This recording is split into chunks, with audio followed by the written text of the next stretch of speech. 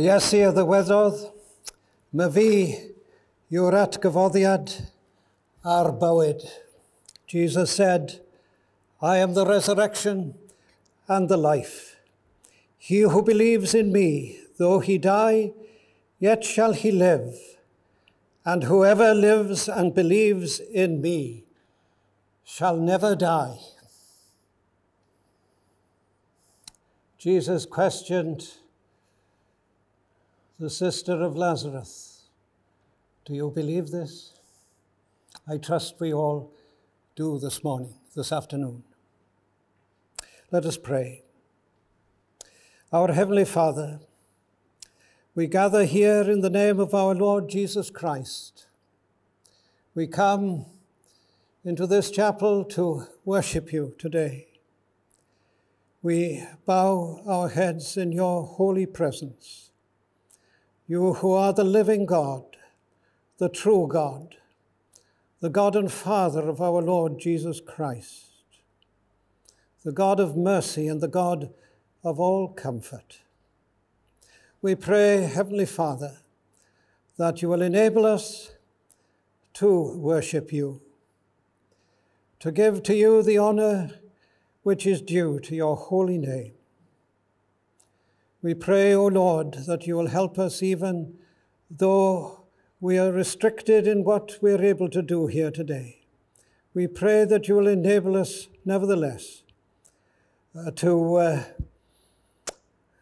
honor your name, to give thanks for all your goodness and grace, and particularly concerning the life of our dear brother.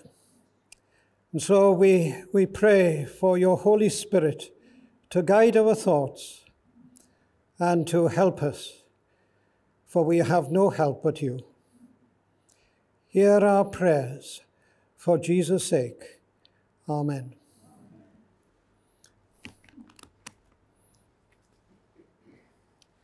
Now, we can't sing out loud here today. It's a hymn that really should be sung very loudly, but we shall hear the piped version of it, and we certainly can, as the Apostle Paul says, make melody in our hearts to the Lord. All the hymns, as well as the main reading, as they've all been chosen by Gwilym. So we have this first hymn. It's a translation of Rhagluniaeth Fawr y Nef by David Charles, translated by the late Edmund Owen, one of the great friends of Gwilym. And so we sing in our hearts, Great Providence of Heaven. Thank you. Amen.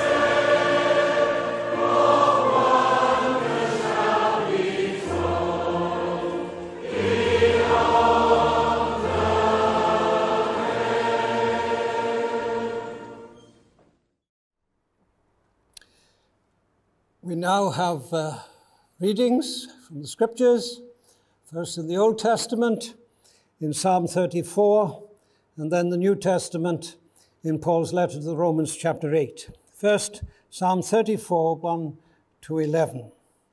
I will bless the Lord at all times. His praise shall continually be in my mouth.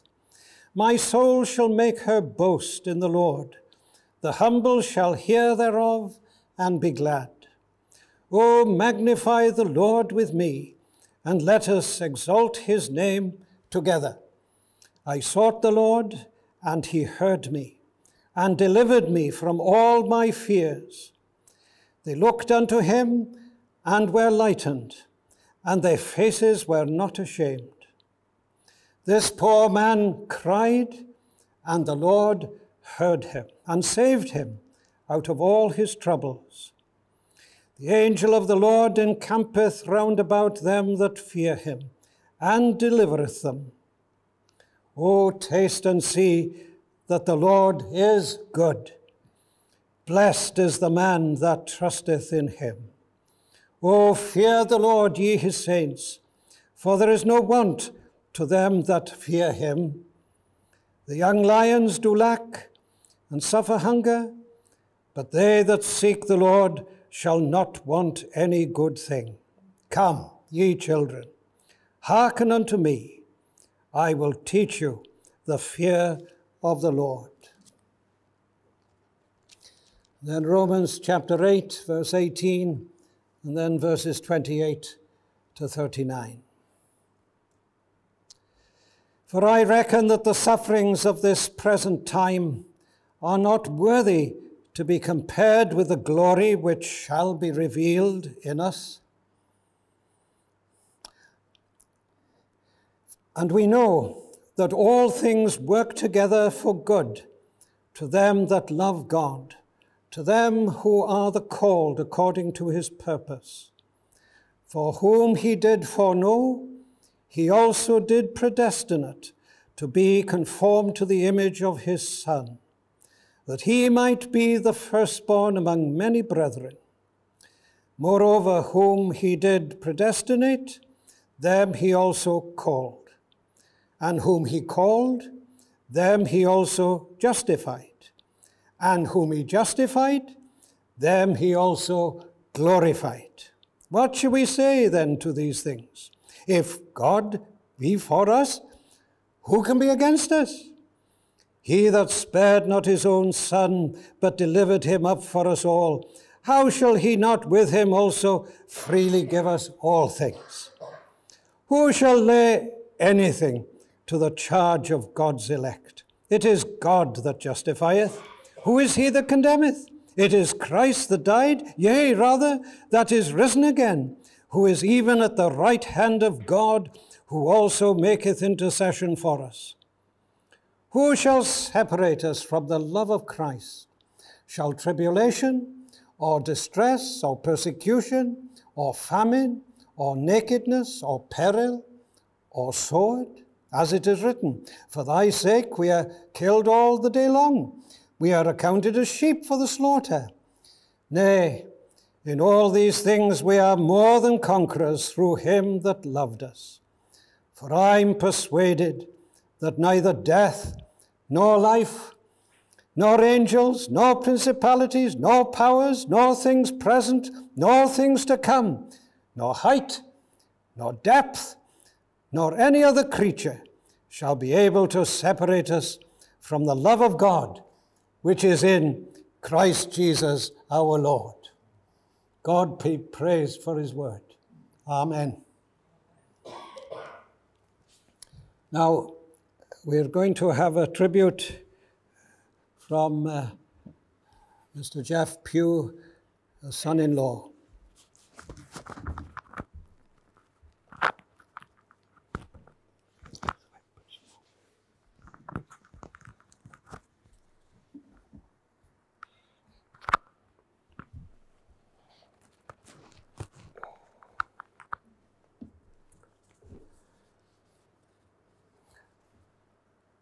Well, it's a great privilege for me today to give this tribute to Gwilym Roberts on behalf of the family and on behalf of Caergwrle Evangelical Church. We will remember him with thanksgiving for many different reasons. He was a much loved and respected church pastor and gospel preacher. He was the founding pastor of Caergwrle Evangelical Church, where he ministered for 23 years until his retirement. He was a much loved husband and father, father-in-law, tide, and great tide. Others have said of him that he was a dear friend, faithful, always keeping in touch, and a blessing to be with in his company. He was admired for his witty sayings and his dry sense of humor. He was particularly admired for his amazing memory, how he could remember details from long ago and remember them right to the end of his life.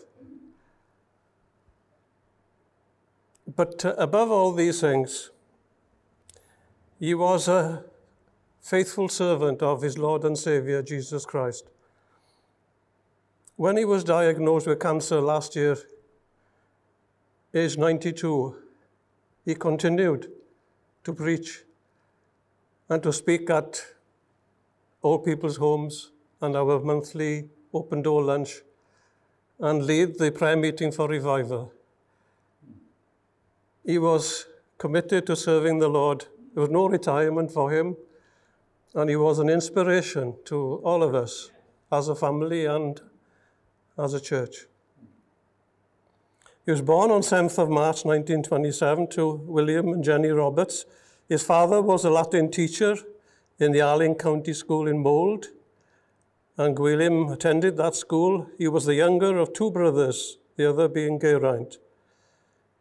Besides doing well in his school exams, he took an interest in playing football, and he was very enthusiastic, like he was in everything that he did. One day, he captained the second 11 in the morning and then played for the first 11 in the afternoon. Such was his zeal. After getting married, his interest in sport continued and was passed on to the children. He took the boys to watch Wrexham trying to play football at the racecourse, and often on family holidays they were playing cricket together as a family. He enjoyed listening to the test matches on the radio and watching sport on the television. Right to the end of his life, he enjoyed doing these things. Having been brought up to go to Welsh Presbyterian Chapel in Mold, he became a church member when he was 14, and he was also the secretary of the Sunday school. He said that because he was doing his best to live a good life, he thought he was a Christian, although he admitted that many things were wrong in his life.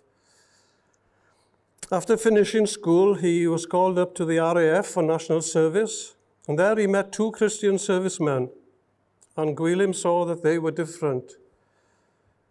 They trusted Jesus Christ as their Lord and Savior, and it was Jesus that made them different. Despite his chapel membership and religious upbringing, Gwilym knew that he was not a real Christian. The following year, a Christian friend challenged him directly as to whether he knew he was a sinner and whether he had accepted Jesus Christ as his Lord and Savior.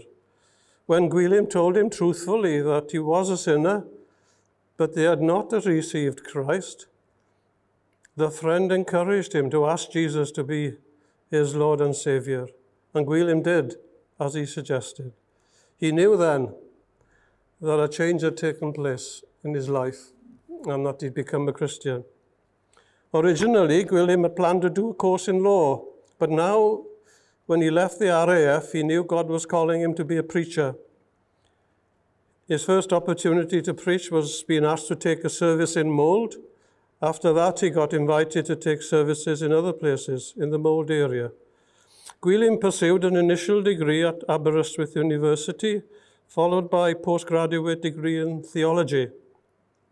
When he was studying at the theological college, he was used of the Lord in the conversion of a fellow ministerial candidate whose future ministry was greatly blessed by the Lord. Gwilym then worked for 2 years for the InterVarsity Fellowship, the IVF, which is today called UCCF, working among students in Wales. He was the first IVF travelling secretary for Wales, visiting Christian unions and universities and colleges. Gwilym met his future wife, Mabel, through the Christian Fellowship in Mold, and they were married at the end of 1954. They lived in a flat in Wrexham for 6 months. Mabel was working in a bank in Wrexham at the time. He was then called to be minister of 2 English Presbyterian churches in Tredegar in South Wales. 3 children were born during that time, Gareth, Alan and Gaynor, and he was there for 3.5 years. Then he ministered at Holywell for 8 years, being the minister of 2 Presbyterian churches at Holywell and Baggill. 2 more children, Sian and Rhys, were born during that period. Gwilym and the family then came here to Caergwrle in 1966. He was responsible for 4 Presbyterian churches, Caergwrle, Summerhill, Southsea, Pentre Broughton. Then a change of direction took place.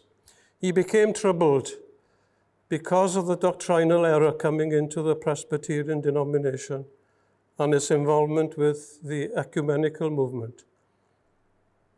Gwilym was an evangelical. That means he believed that all the Bible was the Word of God and should be believed and preached and obeyed. And along with other evangelical ministers in Wales, he felt the Lord was leading him to resign and leave the denomination. Some members from each of the 4 churches also left, and together they formed the Caergwrle Evangelical Church. The first Sunday services were held on Easter Sunday, 1972. It was a difficult time for the family. They had to move out of the Presbyterian manse, but through the kind support of other Christians, Gwilym and Mabel were able to buy a house in Caergwrle. In the course of time, the church adopted constitution and statement of faith, and the first official members were received, 25 in all. Some of these had been converted through Gwilym's preaching. In his preaching, Gwilym never wanted to draw attention to himself, but wanted to bring glory to God. He wanted to be faithful to God's word, not bring his own ideas. He didn't try to be popular or entertaining, but his aim was to point people to God's word. He always emphasized the sovereignty of God, particularly in the work of saving sinners. In their lives, both Gwilym and Mabel were shining examples to us of humility in the Christian life. Due to his spiritual wisdom and mind for detail, Gwilym was an excellent chairman of meetings, both here in his own church, but also elsewhere.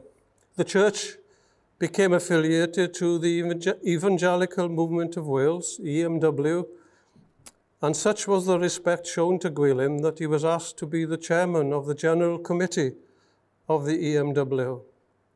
He also had a lengthy series of articles written for the magazine entitled Add to Your Faith.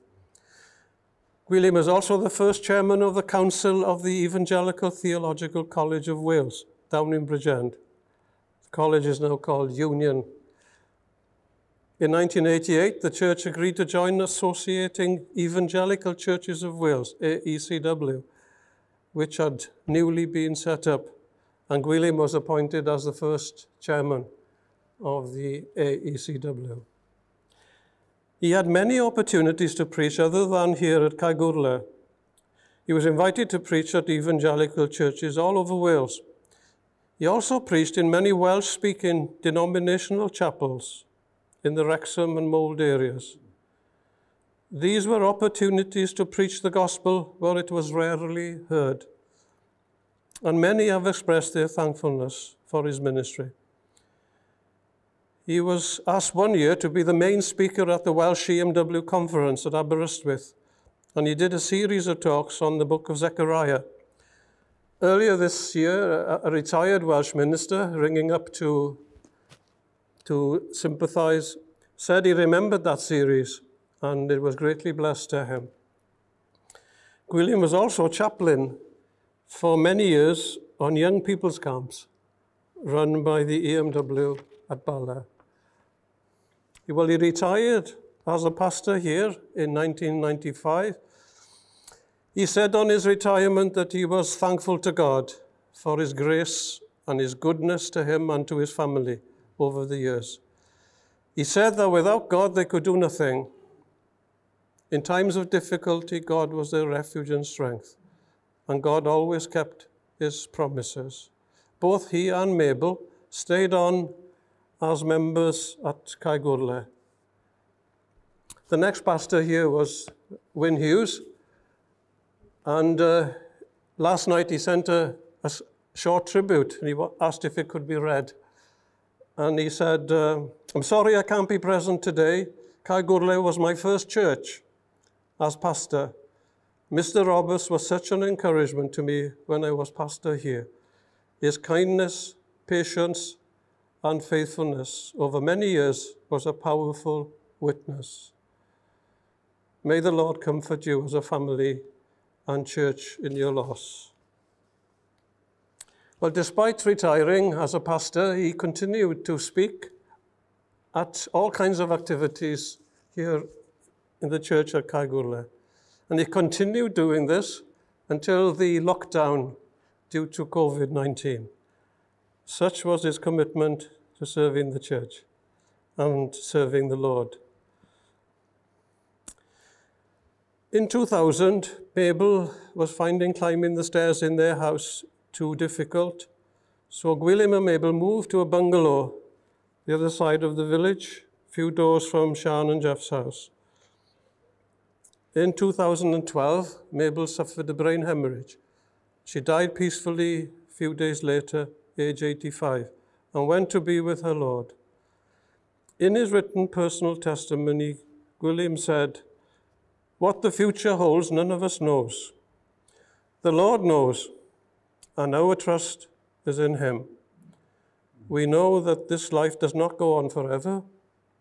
The greatest comfort to those who trust Christ as Savior is that when this life comes to an end, we shall be with Christ, which is far better." 2 years ago, Gwilym was interviewed by his grandson, Dan Pugh, and the video was put on YouTube, on the internet. In it, Gwilym describes his childhood, his conversion, his call to the preaching ministry, and his views on the needs of the church today.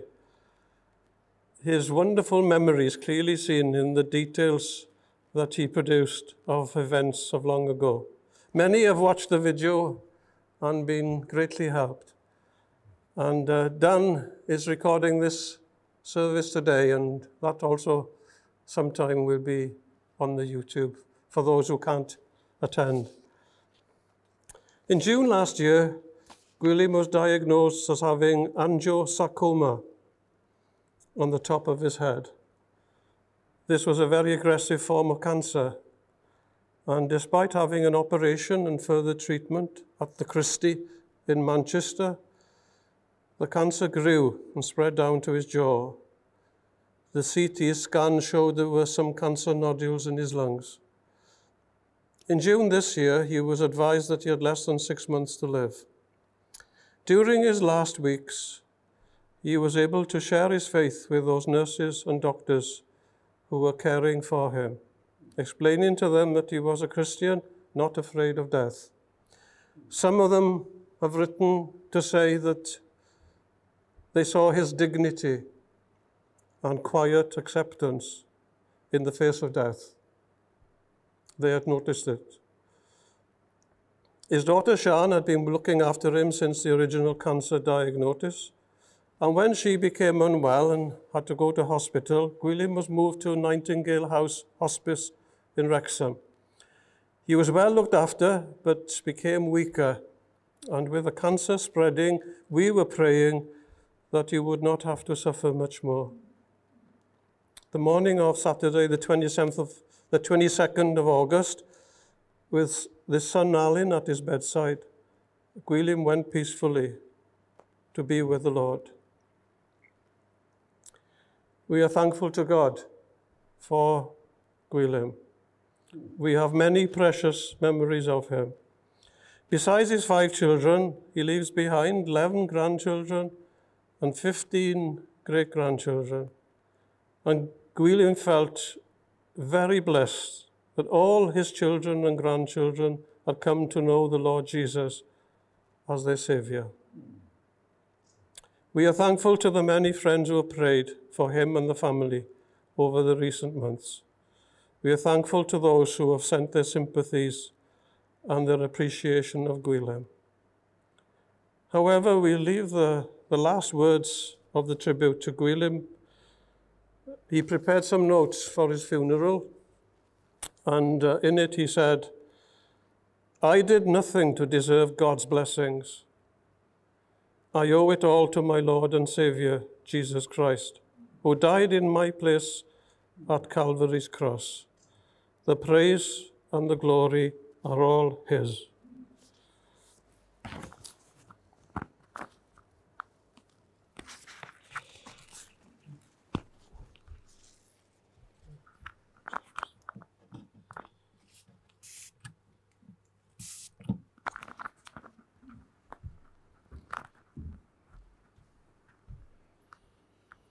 Thank you.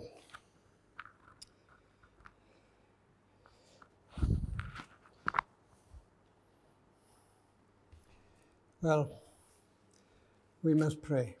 Let us all pray.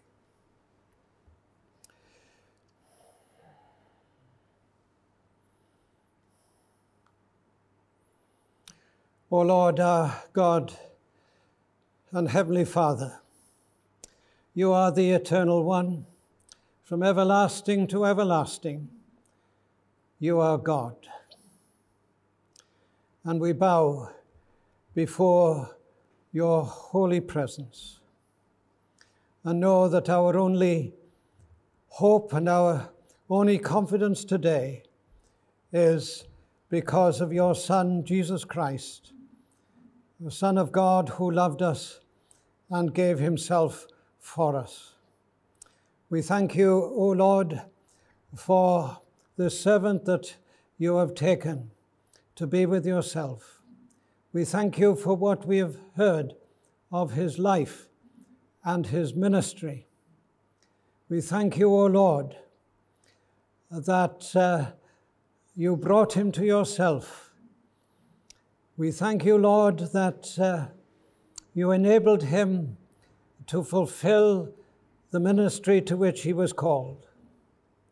We thank you, Lord, that he has fought a good fight and he's finished the course. We thank you, O Lord, for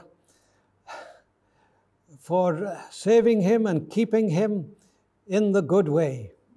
We thank you for enabling him to be true to the gospel all his life. We thank you, Lord, that you've enabled him to be a faithful pastor to the people. We thank you, O Lord, that although many can't join with us here today, many do thank God for him all over Wales and beyond. We praise you today that some of us at least can gather here and acknowledge this before you this morning, this afternoon. And Lord, we pray that all who have been spoken to in this village and in other villages around and about here will not forget his words of wisdom and truth. And we pray that youngsters who have grown up in the Sunday school and who have been to the church here will not forget the words he has spoken and the life that he has lived before them. We thank you for this. We pray now for the family. We thank you, Lord, for Gareth and Alan and Gaynor and Sian and Rhys. And we do pray that you'll be very near to them. Even though he's had a long life, it's still a loss. We still will miss him. Lord, we pray that you will make up for this loss. May they know that he is safe with you in the arms of Jesus. We pray, O Lord, that you will help them to continue in the faith. We thank you, Lord, for the grandchildren. We thank you, Lord, for hearing that they too have all acknowledged the Lord Jesus as their Savior and Lord. And we pray that they will continue in the good way of their tide. We pray, Father, for the great-grandchildren. We've got many of those as well.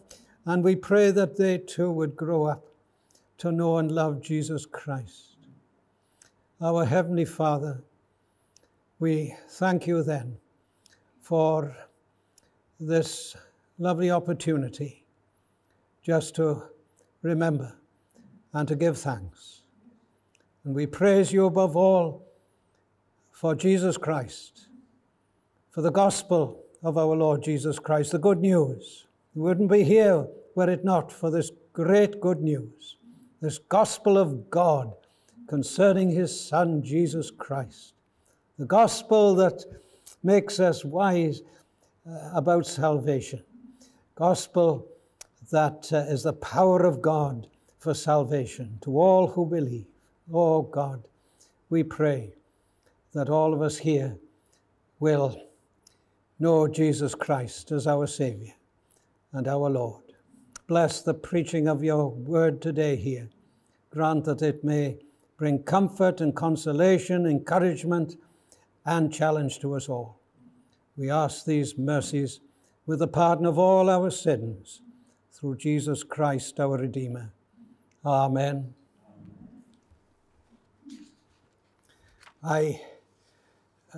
There's another hymn coming up now, but I must just say these few words. I hope you won't mind.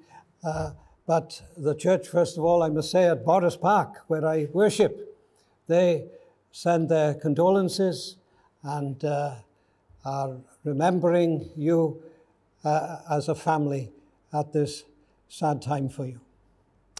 They would have loved to have been here in considerable numbers.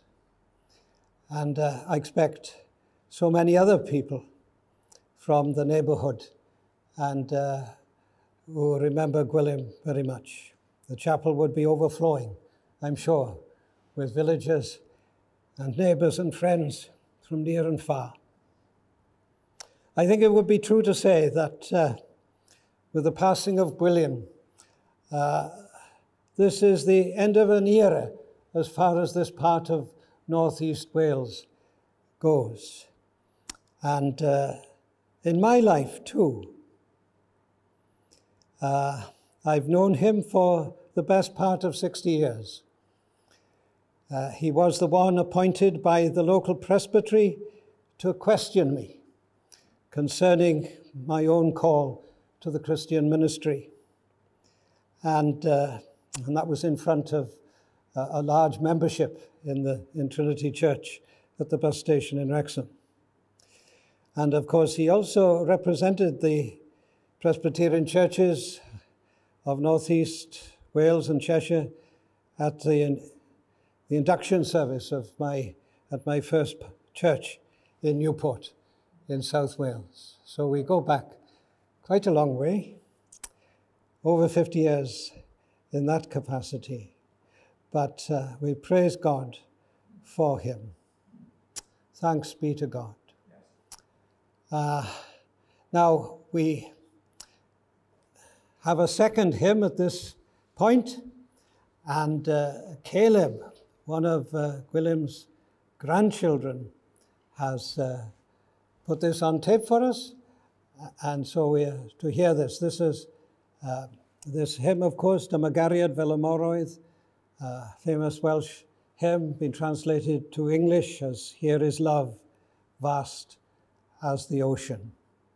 And after the hymn, our brother Reverend Stuart Olyott will bring God's word to us. Until recently, he was the acting pastor of this church. He's not been too well recently, but we're glad that he's been able to come today. I was warned that he mightn't come, so I had to have a message up my sleeve, but I'm very grateful he's here. So let's hear Dymagariad fel o morwydd. Dymagariad fel y morwydd, tost i'r hithau fel y llu, twysog bywyd pyr yn marw, marw i brynu bywyd ni. Pwy all beidio chofio'n dano, pwy all beidio thrithi glod, dymagariad nad angangodd, trafon efoedd wen yn bod.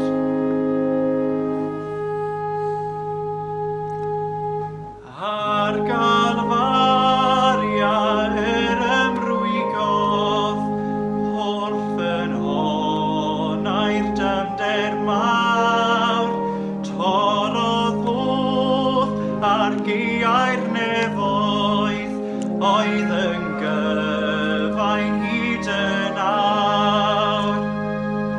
Gras a chariad megis dilw, yn ymdywall yma'n hyd, a chyfiawnd pyr a heddwch, yn cusanu ogfyd.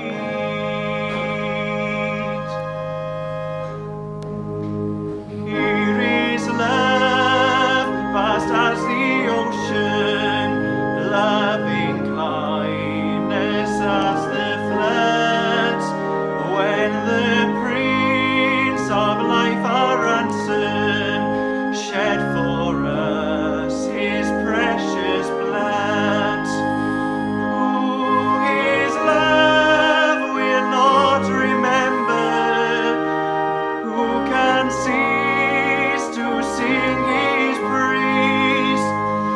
He can never be forgotten throughout heaven's eternal days.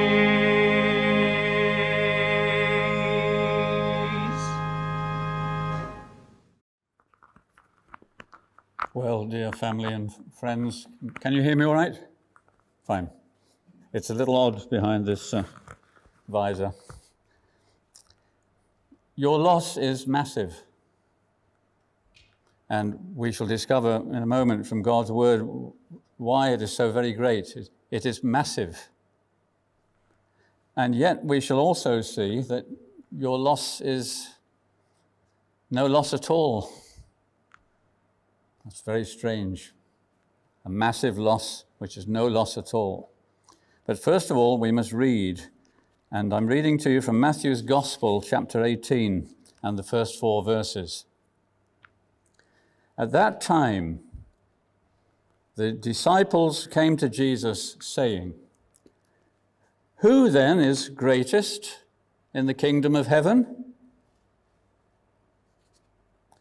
And Jesus called a little child to him, set him in the midst of them, and said, "Assuredly I say to you, unless you are converted and become as little children, you will by no means enter the kingdom of heaven.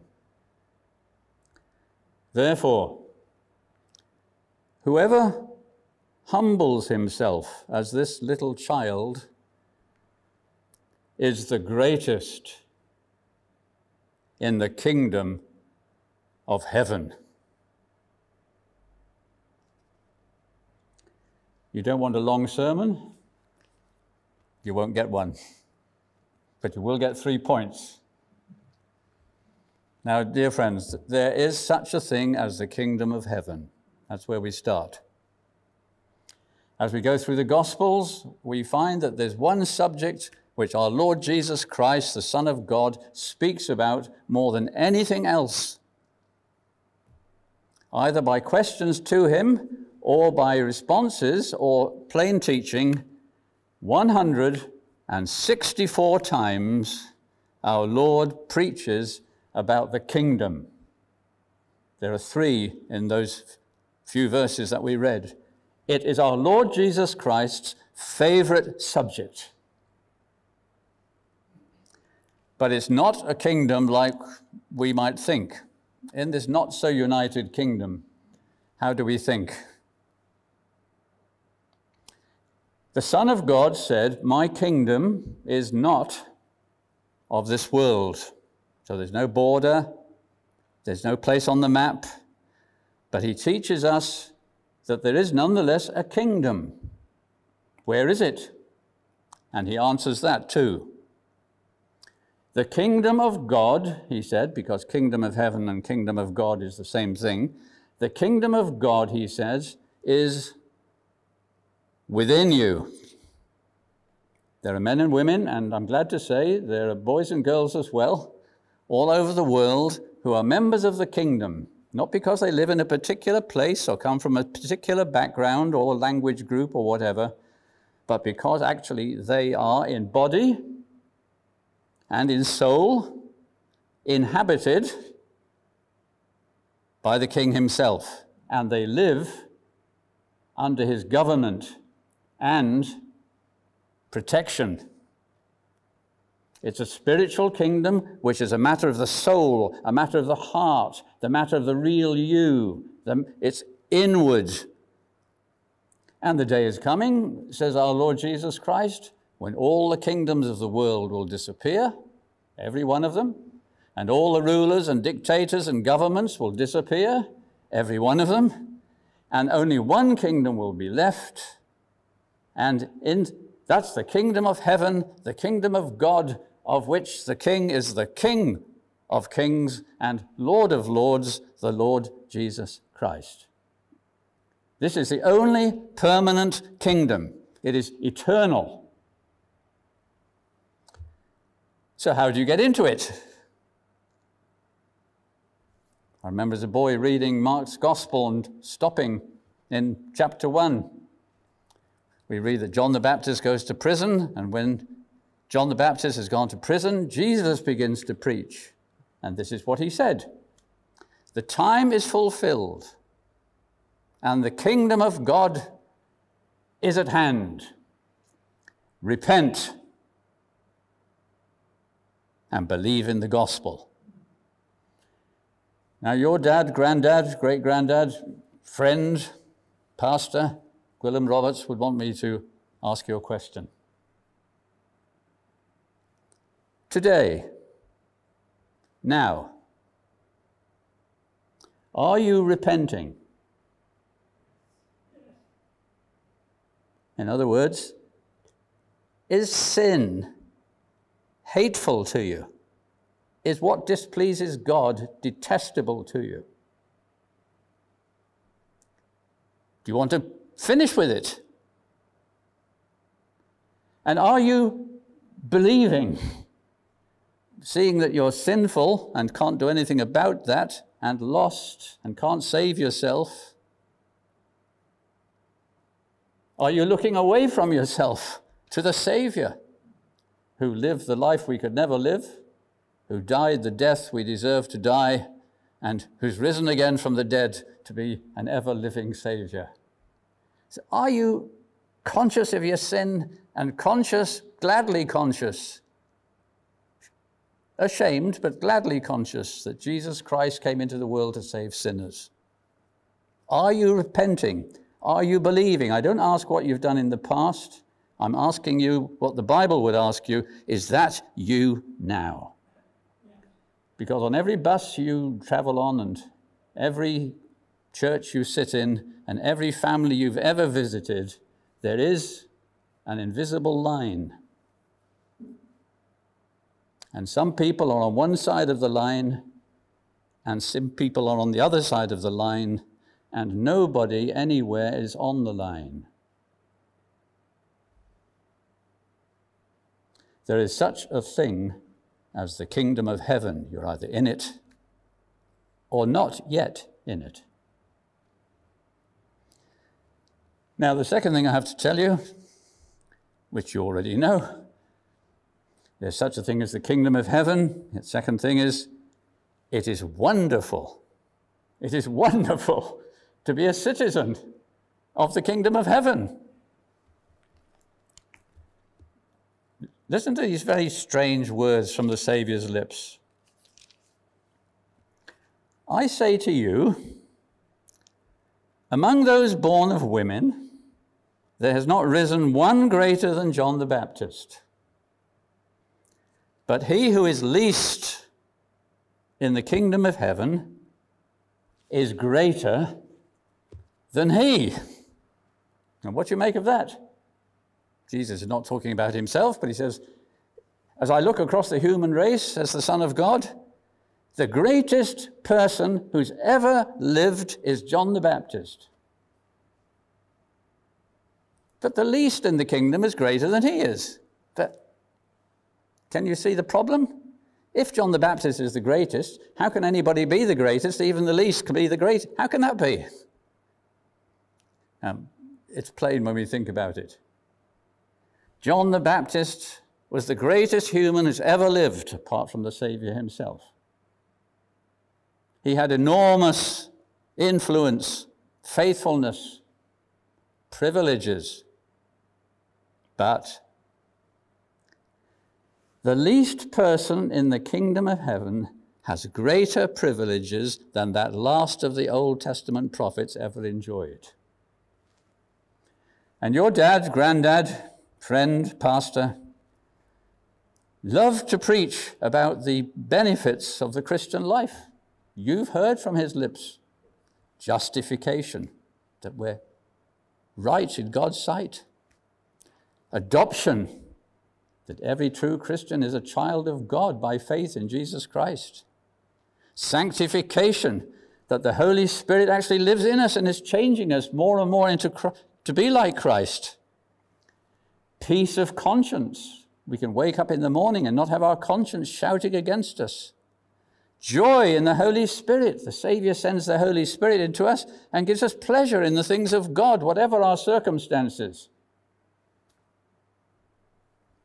You've heard him preach about these things. Perseverance, the fact that you're believing today and you were believing yesterday and the day before, but you're still believing despite everything. It's a privilege of the kingdom of God. And you'll continue to remain believing if you're truly a member of the kingdom until your very last moment, as he did. And then, when body goes into the grave and soul is already gone to Christ, that's a privilege, isn't it? There's no break of the fellowship with the Lord Jesus Christ. And even the body belongs to Christ, has been redeemed by him, and will one day be resurrected. And when it is resurrected, body and soul, every believer will perfectly enjoy God throughout all eternity. It's a wonderful thing to be a member of the kingdom. Now let's get a bit closer to our dear departed brother in the third point. There's such a thing as the kingdom of heaven. It's wonderful to be a citizen of this kingdom. Now, number 3. Not everyone in this kingdom is of equal stature. Not everyone in the kingdom is of equal position, equal status, equal rank. All Christians, by God's great kindness, are wonderfully blessed for time and eternity. But Jesus says that some people are least in the kingdom, and some people are greatest in the kingdom. He says it quite early in his ministry. Just listen to this verse. Before I read it, let me remind myself and you that all of us are teaching something. We teach by the way we live, we teach by what we say, and we teach by what we don't say. Listen. Whoever breaks one of the least of these commandments and teaches men so shall be called least in the kingdom of heaven. So there are Christians who don't take God's word seriously enough, and they show that by what they say and how they live. But whoever does and teaches them, he shall be called great in the kingdom of heaven. Question: did our departed brother teach the word of God and live it? Yes. And so we say, he was, and he is great in the kingdom of heaven. Listen to this. We've already read it, but listen to this verse. Whoever humbles himself as this little child is the greatest in the kingdom of heaven. Would you describe Gwilym Roberts as a humble man?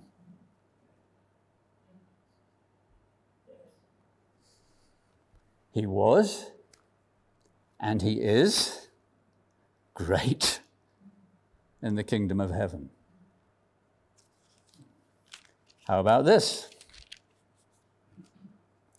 He who is greatest among you shall be your servant, and whoever exalts himself will be abased, and he who humbles himself will be exalted. Did he think about going up, or was he content to remain down? Did he sell himself? I would think in almost every preacher of the gospel, at some point or another, they give way to this temptation, and somewhere along the line, they try and sell themselves to be better thought of, better spoken of. I don't know if I know any gospel minister except half a dozen who I would say that was not even apparent, including myself. Did he think of himself? Did he sell himself? Did you ever see a sign in him that he looked for a reputation? We've heard about the influence he had, but was it because he was pushy? Or was it because he was a servant? There are countless other texts which go in the same sense, and we haven't time to dwell on those, but there is a choice in life for the Christian. Shall I think mostly about myself, or shall I think in terms of service? Self or service? Self or service? I'm quite sure that this dear brother of ours is now safely with Christ, woke up in the morning and thought of service. I'm convinced that he thought like this: which course of action would bring the Lord the most credit? He was, and he is, great in the kingdom of heaven. And you have had the privilege of having as your father or your father-in-law or your grandfather, you've had the privilege of having in your life for all your life up till a couple of weeks ago, someone who is numbered amongst the greatest in the kingdom of heaven. There are very few people who've had that sort of privilege. We are at the funeral of a spiritual giant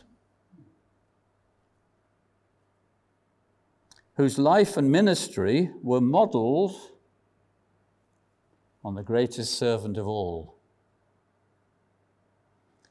which puts three responsibilities on you. The first is this: thanksgiving. Would you like to take a moment today sometime, if you've not already done it, just to get alone with the Lord and to thank him for the life and ministry of a great man? The second responsibility put upon you is resolve. You've not only read it on the page, which you have, but you've seen it in a life, that there is such a thing as spiritual greatness. The world talks of its celebrities, but it measures them in terms of wealth and fame and power and influence. But Jesus measures the citizens by their spirit of selfless service. Would you not on this day get alone with the Lord sometime and resolve in his presence that you will do everything you can to exalt the Lord Jesus Christ, even at the expense of yourself, and you'll do everything you can to serve Christian and non-Christian as you've seen fleshed out in this godly life? And thirdly, thanksgiving, resolve, prayer. The greatest need of the Church of Jesus Christ in this 21st century is the need for men and women who are great in the kingdom of God. Would you not pray that the Lord will touch a life here and touch a life there and touch a life there, that we may see many more such men and women as we've seen in Gwilym Roberts' life?